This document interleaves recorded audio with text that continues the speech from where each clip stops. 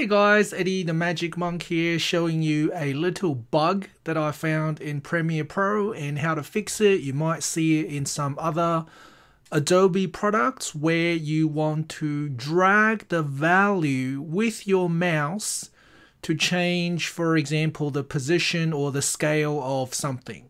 So you can see I'm editing a video in Premiere Pro and I'm changing the position of this video, and when I drag it with my mouse, it freezes. Okay, you can see the number was frozen for about a second after I clicked the button. So I'll show you again. So I'm holding my mouse, and I'll just hold my mouse up here so you can see it. Okay, so I click the mouse button to drag it, and then when I move the mouse, it doesn't move. It doesn't drag. Now it drags. Okay, so it was frozen for about 2 seconds. All right, let's see if it's slightly better on this one. Okay, it's slightly better, but it's frozen for a couple of seconds before it starts moving. So that's pretty annoying. So now I'm going to talk about how to fix it.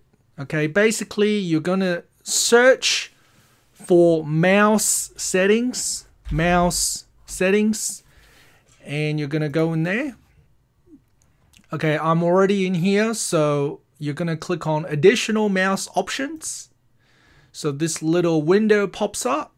Then you're going to go to pointer options, and you can see there are two settings here. They both affect this bug.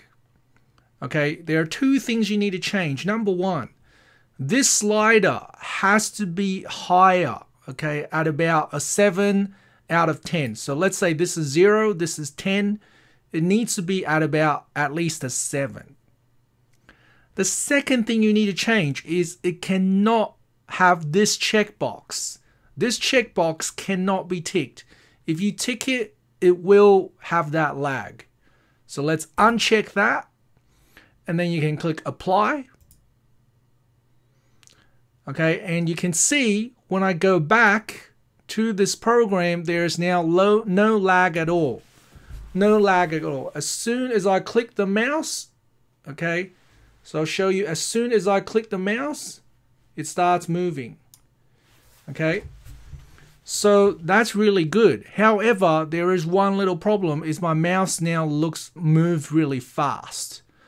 Okay, so to get around that, unfortunately, I used a more expensive option. So I'm using a gaming mouse where there's a hardware button to change the sensitivity. Okay, to change the DPI, how much the mouse is moving on the screen. So I lower that with this mouse button. I click that a couple of times, and that will slow down my mouse. Okay, so that is how I get around that. Okay, thanks for watching, guys. See you next time.